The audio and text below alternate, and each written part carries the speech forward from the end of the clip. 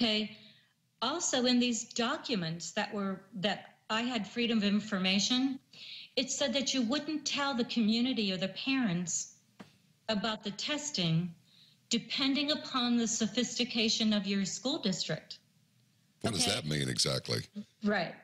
Depending upon the sophistication of your school district. So they just really crossed the wrong person because, I immediately jumped on this situation because I realized what was really happening. It was so deceptive, you wouldn't believe it, John. For instance, they would say, don't you want your children to have good citizenship? Don't you want them to have honesty and integrity? Right? Don't you want them to cooperate with others? Don't you want them to be a good citizen? And everyone was saying yes. Right? Yeah, absolutely. Okay. So when I found the evaluation for citizenship, they were testing thresholds of compliance by reward and punishment. It was a total B.F. Skinner model that I can prove. And they were scoring attitudes, values, opinions, dispositions, personalities of children. So this was the beginning of my journey, and I felt betrayed. I felt like I was in the twilight zone because you're reading these papers that say for self-esteem, they were going to test whether the child was internally influenced or externally influenced. And it was all scored toward collectivism. You bet. The whole entire test was scored toward collectivism. So when I found the scoring, they would give children hypothetical situations, little stories.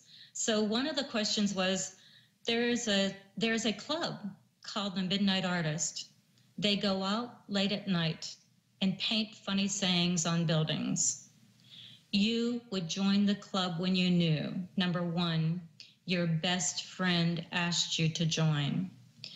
The whole entire test is geared toward willingness to comply, willingness to go along with the group. In that particular question, would you join the club, you got 1 point for yes. You got 0 for no. So if you said you would not go out and vandalize, that was a behavioral weakness. You got a 0. What? I cannot believe what I'm hearing. 0. They wanted you to comply with the group. Now, because it's reward and punishment, the last question in that little scenario was, the second one was, if all of the people all of your friends would join, would you join? Again, collectivism, going along with the group. You got 1 point if you did it. So the last one, it really confused me for a while because I'm looking at the scoring. And the last question was, your parents would ground you if they found out that you joined or that you did this. Well, the state desired response was no. And I thought, well, why? Okay, if this is geared toward collectivism, why would the federal government want you to obey your parents, right?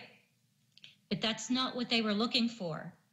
What they were looking for was, would you obey authority? If punishment is incurred, will you obey? Will you comply? So the whole entire system is based on B.F. Skinner, reward and punishment, and going along with the group, willingness to obey. And I have all this in writing from the contracts, of course. So, but anyway, this was my journey. Okay, so John, I'm sitting here thinking, they're scoring these tests. What on earth are they doing with the data?